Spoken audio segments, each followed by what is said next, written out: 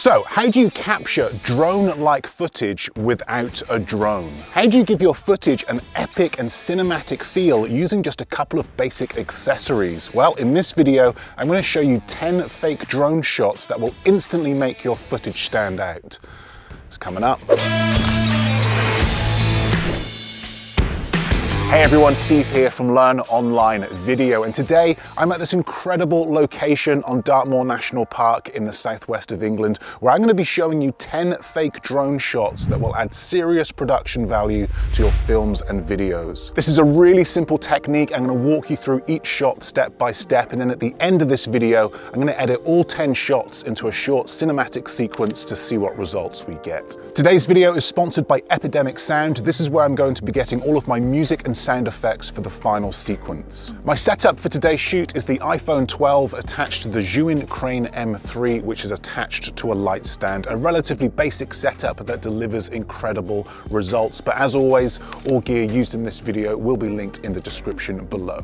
Now let's kick things off with the easiest shot of them all, the fake drone. For this, I'm going to cue my subject to start walking forwards. Then with my light stand fully extended and my camera at an elevated position, I'm going to follow. I'm going to keep about 10 steps behind my subject, trying to keep them in the center of frame with my movement smooth and consistent. Now, with the camera moving smoothly at an elevated position like this, we get what looks like a drone shot. This is a great, easy way to replicate drone-like footage, particularly for those of you that can't or don't know how to fly a drone. Okay, shot number 2, the mega jib.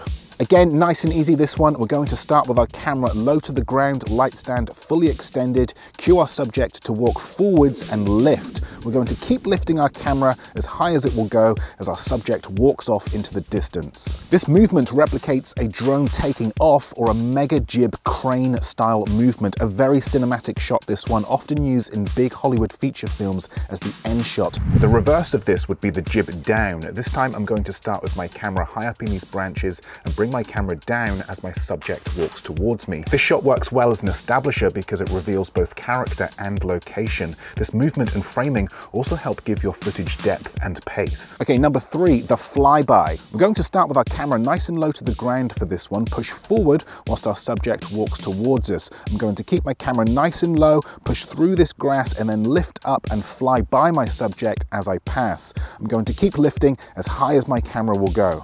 This is a great shot to add more pace to your footage. The camera being this low to the ground helps emphasize the movement. This shot is not only great for establishing a character, but also reveals and shows off the location. So those were just a few basic shots, but now let's step things up and get a little bit more creative. Number 4, the through the legs. For this, I'm going to start with my camera extended as high as it will go and push forward. I'm then going to slowly bring my camera down whilst my subject walks from left to right. I'm going to keep moving forward and push my camera straight through my subject's legs. Skill, timing, and a bit of luck required for this shot. We got it on our 3rd attempt, with the first 2 shots hitting the ground and feet. Let's take a look. Camera starts high up at an elevated position, pushing forward. Camera starts to come down and through the legs. We then keep pushing forward and lift.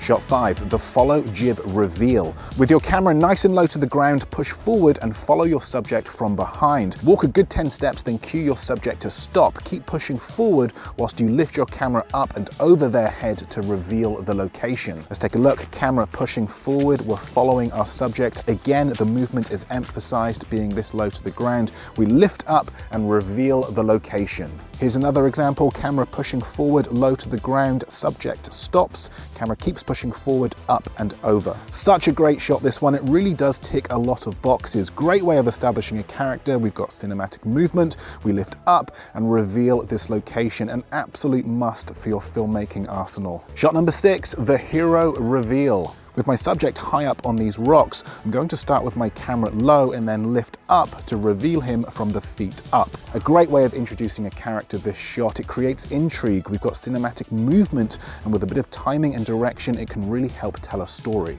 With all of these shots, be sure to experiment with focal lengths and lenses. I usually use the wide angle lens for these shots, but here's the same shot, only this time using the standard lens. I actually prefer this one as we're a little closer to our subject for the reveal.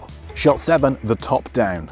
For this, you'll need to get your camera high up above your subject's head looking down. I'm going to use this giant wall. Be careful with this one, only attempt it if you are confident it is safe to do so. I'm now going to follow my subject, camera pointing down, and try to replicate a drone flying above his head, whilst also trying to keep him in frame the best I can. I'm going to keep following all the way until he reaches the top. A classic top-down drone-like shot, this one. Great to sprinkle into a sequence and adds a really nice and unusual perspective to your films and videos. Number 8, the tracking drone. For this, we're going to track our subject from the side, starting with our camera nice and low to the ground. We're then going to lift our camera up as they climb to a more elevated position, keeping them in frame and tracking them as they go. Very hard to pull this shot off without a crane on tracks or a drone. This is another great shot to reveal both character and location. Camera tracks alongside our subject and then lifts up as they climb to a more elevated position. Shot number 9, the fly-through. For this, I want to replicate a drone flying through a tight gap. I'm going to start with my camera pushed through this window, high up, and then pulled down and back as my subject climbs through the window. The shot starts by showing off the location, then pulls down and back through the window, subject climbs through, and we continue pulling back. A nice surprise element to this shot to help keep your audience engaged. Shot number 10, the transition. One of my absolute favorites, this one, but we're going to need 2 shots to pull it off. Shot 1, the idea with this is to start on a completely black frame. I'm going to get my camera nice and close to the front of Chris's lens to achieve this. I'm now going to pull back and lift up to reveal this location. I'm going to pull back and lift my camera as high as it will go. The shot should look something like this. We start on a black frame, camera pulls back and lifts up to reveal this location. Okay, shot number 2, we're going to do exactly the same, only this time at a completely different location. Camera starts nice and close to Chris and his camera pulls back and lifts up. We now have 2 very similar clips, but at 2 very different locations. This is everything we need to create this transition. Now, with a little bit of editing, we can reverse shot number 1, add a speed ramp, and cut to shot number 2 at a completely different location. A great creative transition to add much more interest to your footage. Okay, so we now have all 10 shots ready to be edited, but before we do that, we're going to need some music and sound effects to really help make this footage stand out. For this, I'm going to head over to Epidemic Sound and find a track that I feel will best suit the footage and the mood that I'm going for. Now, what's great about Epidemic Sound is that they make it really easy to find what you need. They've got playlists based on genre, mood, theme. Take this one here, for example. I'm going to click on promos and trailers, and then let's go for adventure trailers. Now, there are a ton of tracks here that suit the mood and feel that I'm going for, but let's go for this one here, our final mission, epic classical adventure. Perfect. Now, music is one thing, but if I really want this sequence to stand out, then I'm going to need some sound effects. This will really help add another layer of interest to this footage. I'm going to download some whoosh sound effects. I'm going to download some atmospheric sounds like wind. I'm also going to download some camera shutter sound effects. These will come in really useful for some creative transitions. And that's the beauty of Epidemic Sound. With a subscription, you can download as much music and sound effects as you like, so you can really experiment and get creative with your films and videos. And if you would like to try Epidemic Sound for free, they are currently offering a 90-day free trial when you use the link in my description with the coupon code LEARN90. This is only for a very limited time, so if you're one of the early ones watching this video, you are in luck. So we now have all of our music and sound effects for the final sequence. So now let's edit all of this footage together and see the results.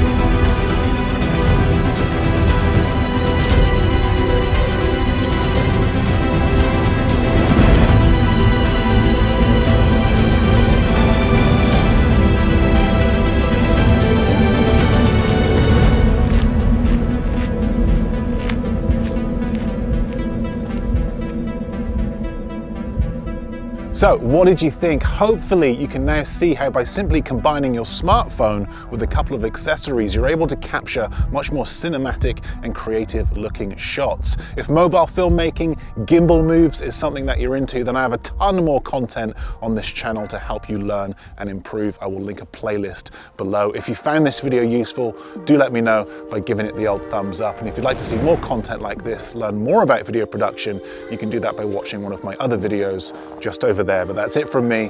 Thanks for watching, and I will see you in the next video.